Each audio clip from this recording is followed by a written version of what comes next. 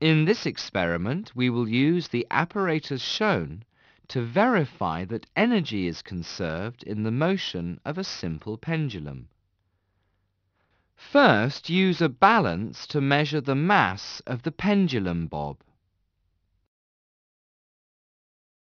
Then, use a vernier caliper to measure the diameter of the bob.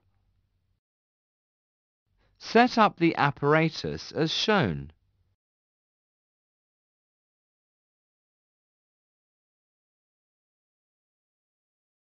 Note that the pendulum bob should block out light from the photogate at its lowest position.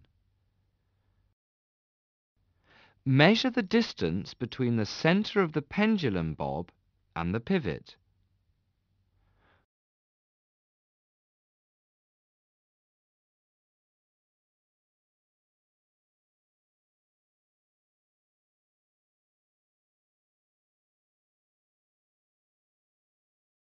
Run the data logger software and choose the interface for photogate.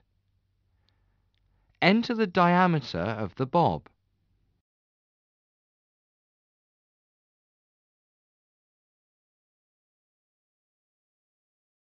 Displace the bob by an angle and measure the angle using a protractor.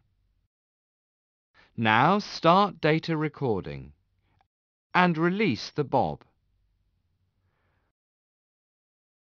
Record the velocity of the bob when it passes the photogate for the first time.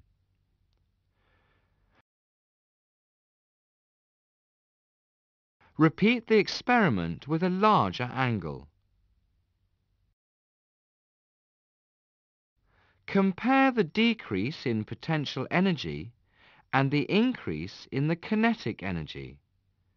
Hence, determine whether the total energy is conserved in the process.